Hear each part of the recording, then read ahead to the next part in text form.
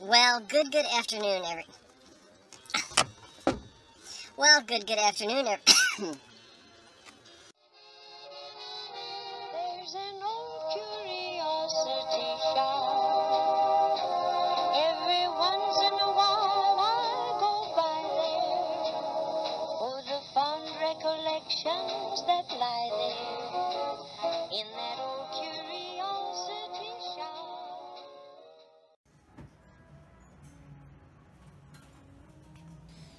Hi everyone, I'm Scott and I am thrift shopping again. Here's a wonderful old Dormeyer electric mixer. Missing its base, of course. Very 1940s looking. $5, so, you know, these things weigh a ton, and it would have rested on top of a countertop mixer. And the mixer wasn't there. So, decided to just leave it. I do like how streamlined it is. With the chrome and everything, it gives a real Art Deco feel. Now here comes a heartbreak. No, not that. That's just one of those lamps. They don't really do very well, and I seldom buy these big old, 1940s lamps. They just don't seem to be very hot with most folks. This is the heartache. Now I knew exactly what it was because I have bought and sold these before. You know what it's missing from right there? Look right there. Okay, right where that felt is. That's what was there, blue glass. Now that's not the exact same lamp, but what's missing is the blue mirrored glass. And there's a chip in the glass cubes. I could have restored that lamp because I've got a piece of blue mirrored glass, but with the chip there in the middle, and these always came in pairs, I simply decided, no, I don't need to take on that kind of a project. But that was a pair of boudoir lamps, would have been from the 1930s. Now that thing that you're looking at, I almost didn't. I walked right by it and then went back again, and I was amazed when I turned it upside down and saw a 1930s Noritake label. Look at that. I have never in my life seen.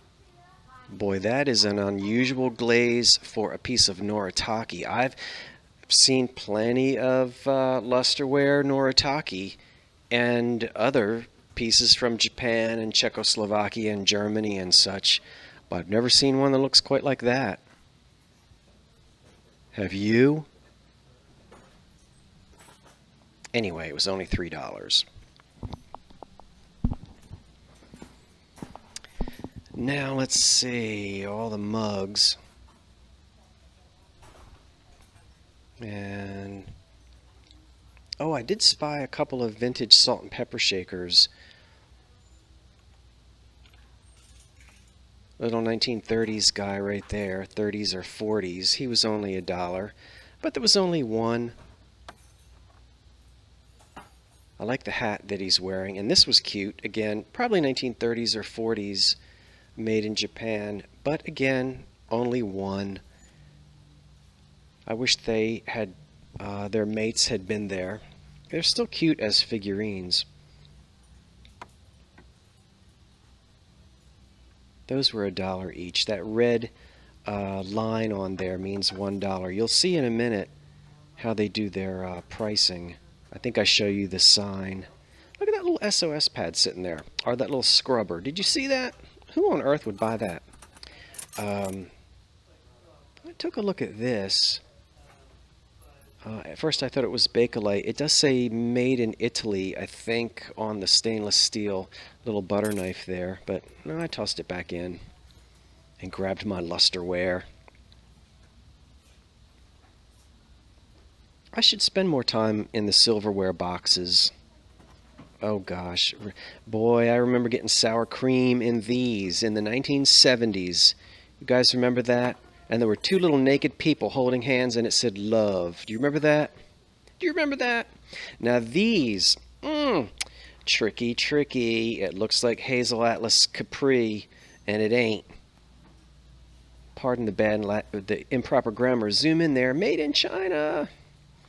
All right, so it's looking very 19 Aqua 60s. And I'll tell you, if it didn't have that label on there, it would have fooled me. But I knew it wasn't Hazel Atlas. Their color is a little bit darker than that, and it's got little bubbles on it. So I was out running around. I had some errands to do, and this is a little shop on Frankfurt Avenue in Philadelphia, where I like to go. And then I saw this. Now, well, are they trying to be strawberries or carnations or some other kind of berry? I couldn't quite decide. I turned it upside down and it said Limoges, China, and it was $4. I didn't want to pay $4 for it, and I guess if those flowers / berries had been a little more committed to what they actually are. What is that little noise? Oh, that's my little cell phone telling me something. Then I would have got it. Would have bought it. No, just going to take my little Nortaki.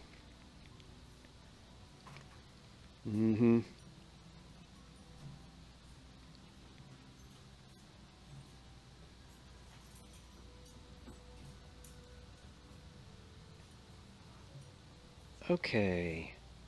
So let's take a look at the sign. This is the Circle of Hope thrift shop.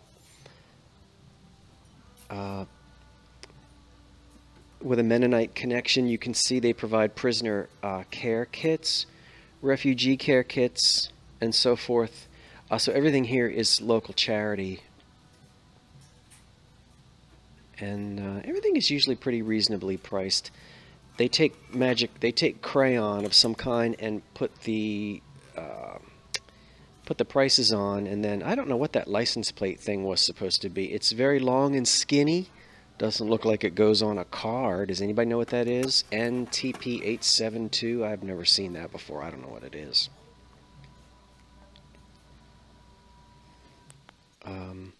So here now I am next door. They have an annex that's like 2 buildings down. And I find a nice Japan 1930s ashtray. Is it Japan? Yeah, Japan. That's that 30s mark. And I would have bought it, but I'm not over the top about the ashtray, about it being an ashtray. The dogs are very collectible from the 1930s.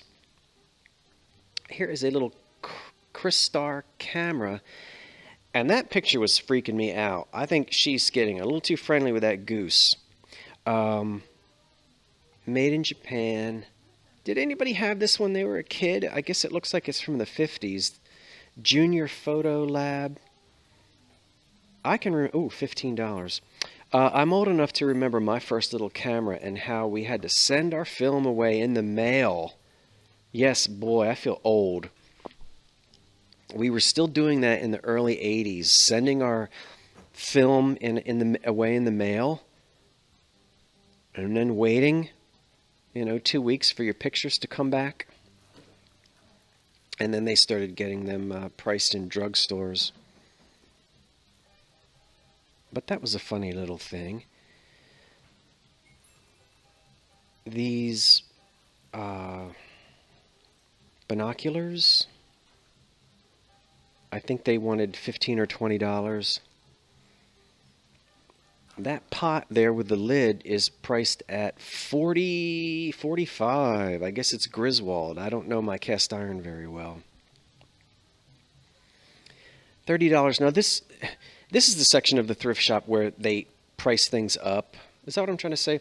They put a hefty price on things which they think is collectible, but after a week, it's half off if nobody buys it. Now, I wasn't interested in those heart candlesticks. I was interested in what you see behind it. Look at that. And if they didn't want $30 for it, you can see there it says $30 nut set Noritake. And there's another price tag which looks like it was in somebody's antique store. $30 was too much for me to pay for this as far as reselling it, I thought. But how wonderful to find 6 little tiny individual nut dishes, and I know my camera is going in and out of focus, but I just want you to admire these. All hand painted. Again, there's that green Noritake mark, which again is sort of a late 20s into the 30s mark. So there's the master nut bowl, and then the 6 little ones. Wonderful, in good shape, great for a collector at $30. Resale, I don't know, you know.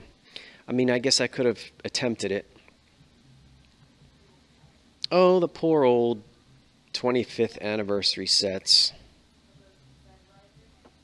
See, I put that candlestick back where it was. I'm going to go back. I hope that nut set is still there, and it's half price. Ravioli maker for $9.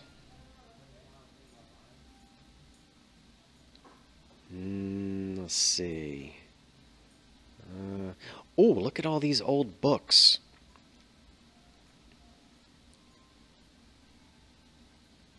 They sure did like a drab green spine. Let's see, boy. $2 for hardcover, $1 for soft. I want to look through these. Let's just take a look at a few of the titles. And then I think I shut my camera off and really dig in. That Handyman set up there was from the 60s. If it had been 10 or 20 years older, I might have purchased it. Let's see. Oh, The Life of Franz Schubert. Let's see here. An encyclopedia. Roosevelt in retrospect. Okay. The Story of Religion. The Technique of Controversy. Ooh, I don't want that. Biology. 18 acres under glass? I guess what's that? That's it. Australia and New Zealand. We're just kind of looking through the shelf, seeing what we can see. Kiss Kiss. Art of Dressmaking.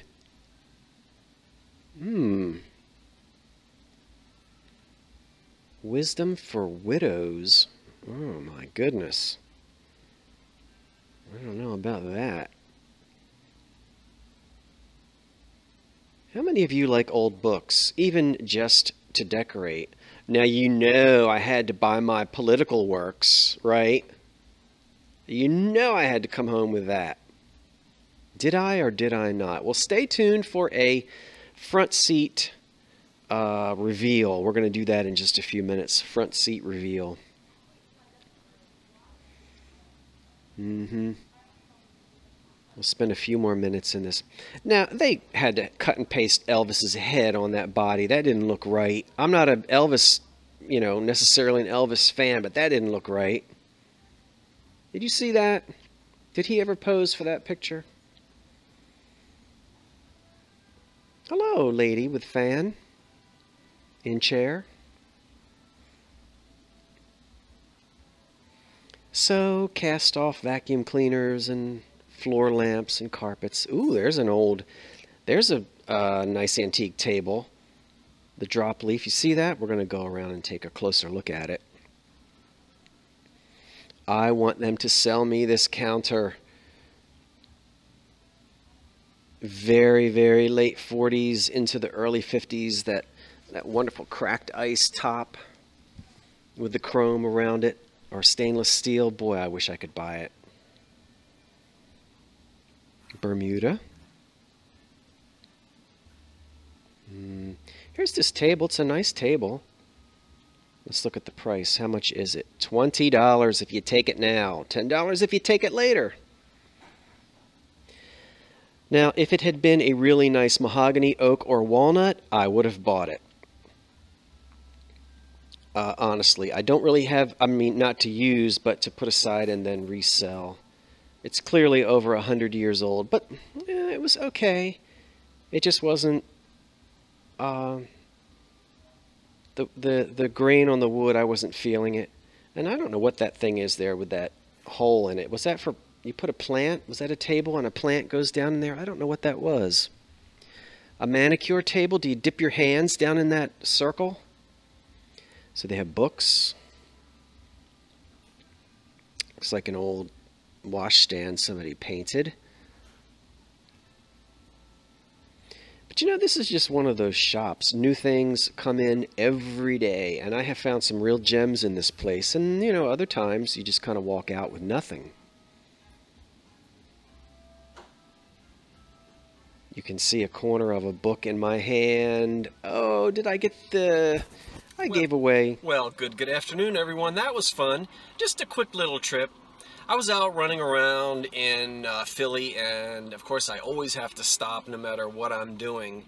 And it's nice that some little local thrift shops are near the post office, the dry cleaner, the grocery store, the drugstore, that kind of thing. And I can always just run in there and see what's what.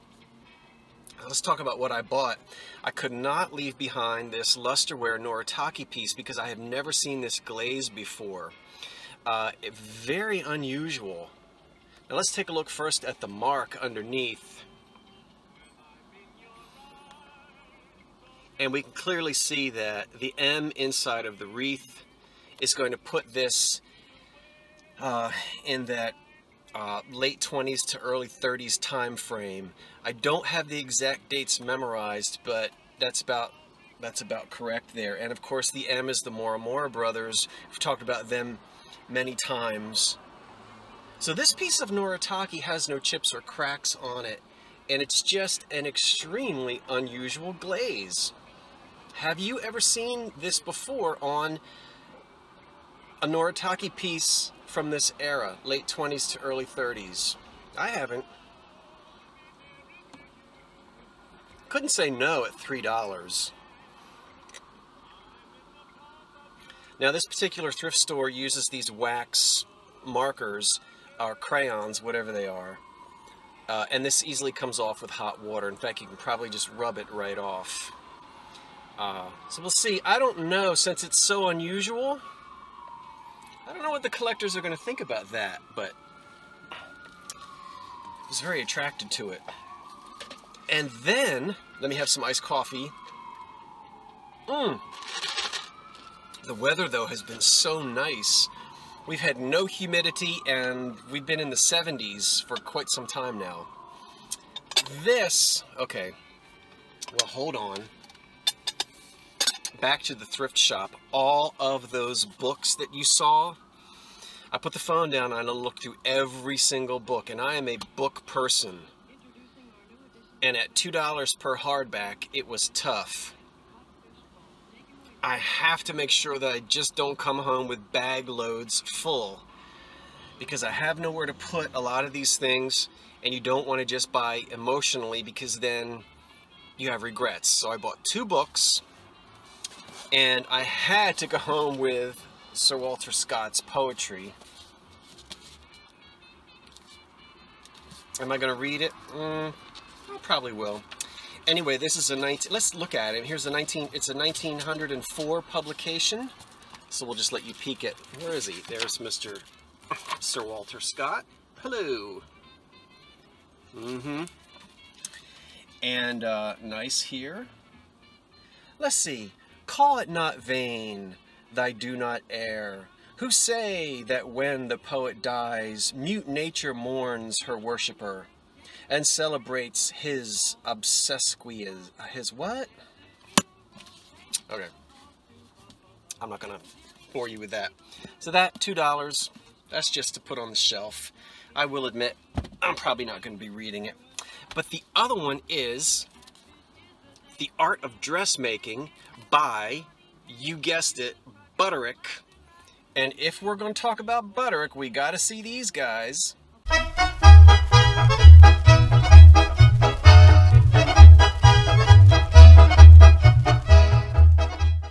Don't we all love the Dance Ring Butterick pattern? Somebody is going to really love this book. It dates all the way back to 1927, and it's hysterical to look at the absolute no figure on the women in this. Of course, that was the style at that time, but look at how elegant the illustrations are. 1927, you see right here. So won't this be great for a dressmaker? Now, after I bought it and got in the car, I looked it up, and it sells for about $16 online. I paid $2. I'll probably just keep it, since I'll probably only make about a $10 profit on it. But, you know, who knows? I may end up selling it. What is she wearing? A paper sack? Of course, we know the style at that time was flat as a board, carpenter's dream. With the drop waist and everything. The Art of Dressmaking, 1927. I love it. And then outside on the sidewalk, they always have stuff that's for free, and they usually have old LPs that nobody wants, and so I dug through them. And I could not say no, because staring at me was the great Swedish tenor Jussi Björling. I know that I don't do Swedish pronunciation very well, but there he is. There's old Jussi. And let's see. The Irish had John McCormick. Believe me, if all those endearing charms which I gave. The Italians had Enrico Caruso.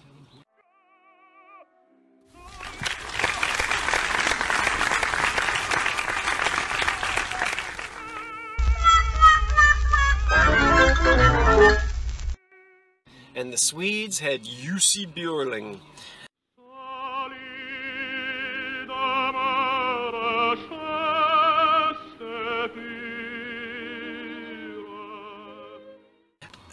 Our grandparents knew all of those names. Our great-grandparents did anyway. Bought their 78s. He came to America and did sing in the Metropolitan Opera and recorded some Red Seal records for the Victor Company here in the U.S. A marvelous tenor. And this is at Carnegie Hall, so I'll be playing that on the old Wi-Fi, on the old hi-fi. And then we have the great Freddie Martin and his orchestra, A Dance Party. Freddie Martin had one of those big bands, and a lot of the big bands who were recording in the 30s and 40s, if they could hold on, they continued to make LPs in the 50s and 60s. And we can see here, we're definitely in the late 50s with this Dance Party, Freddie Martin and his orchestra. I love what it says on the back. It's handwritten here with ink pen, and it says, belongs to Mary Clark. And apparently Mary Clark was very proud of this album, because here's what she says: keep, don't give away or loan to anyone. So who is this message to? Her husband? Look, see? Okay. Well, I'm sorry, Mary. Your album was out on the street for free. Nobody wanted it. But we have it, and we'll have a little dance party later on, perhaps. I'll invite you. And then we have Dancing in the Dark, Carmen Cavallero and his orchestra. Carmen Cavallero was an elegant, sophisticated piano player. And he had an orchestra in the 40s, and a very sophisticated sound. And Dancing in the Dark. And we're going to have Dancing in the Dark, The Very Thought of You. That's a good old Ray Noble tune. If I Had You.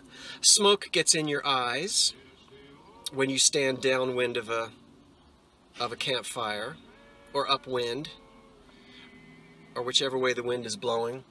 Falling in Love, Stairway to the Stars, Cocktails for Two, In Some Secluded Rendezvous that Overlooks the Avenue. Lover, Alone Together, You're Mine, September Song. Can you believe we're going to be singing September Song in less than 4 weeks? and always in my heart. This is late 50s.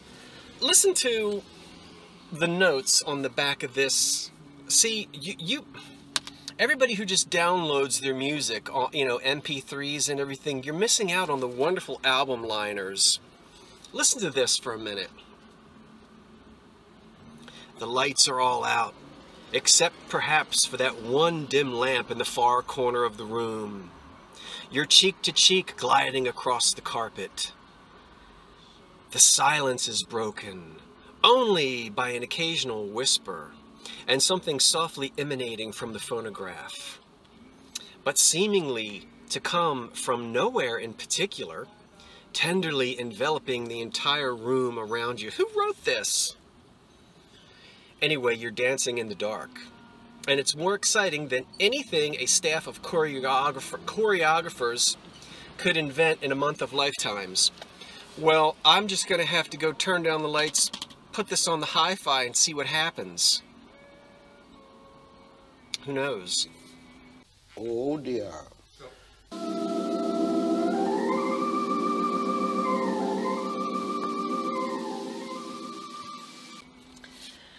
If we don't get any copyright strikes, we'll listen to that together. And then finally, something I paid too much for. Yes, buyer's remorse, maybe. Well, not really. I bought 4 of these. So I'm going to show you one. 4 of these little mini casseroles, or ramekins, or custard cups. I guess they're not custard cups. They're little baking dishes. And they are, of course, Anchor Hocking Fire King, which you may or may not be able to see in there. I bought all 4 of them because I don't usually find them with these tab handles. Usually it's just the custard cup. I never find them with lids, with Anchor Hocking lids. Now these are going to be mid-century, probably the 1950s, and with the Anchor Hocking, you would get these in jadeite, in the sapphire blue, and peach luster. They would also come in a really white milk glass, and they would also come in a much darker sort of French ivory or custard. This is kind of in between. It's not milk glass, but it's not that deep French custard color either. So I think this might be the ivory color. And what did I pay for 4 of these? Well, they are in excellent condition. I paid $4 each. $3.99 to be exact. So, let's see. 4 times 4 is 16, is that right? Yeah. 4 times 4 is 16. Okay. $16 for the 4 of these. I really don't know what they sell for. They would do a lot better if they were in almost any other color. But because I just never find these 2-tab handled ones and the little lids, I may just keep them, or I may put them up anyway. I'll start the bidding out at $15, and maybe they'll sell for $20, $25 for all of them. So maybe it's okay. Well, that's it for today, everyone. Thanks for watching. Now, don't forget, I bought a print last week or the week before in a local thrift shop, and it has a connection to a great old Philadelphia publishing company. I already walked down to the site and did the filming. I've just got to put the editing together, so we're going to have a field trip in the next couple of days. So get your permission slips signed, and make sure your mother packs you a meatloaf sandwich and a few deviled eggs in tin foil or waxed paper. And look forward to that coming your way soon. Okay, that's it. I'm Scott from the Old Curiosity Shop, saying thanks for watching, wait for the cat, and so long for now.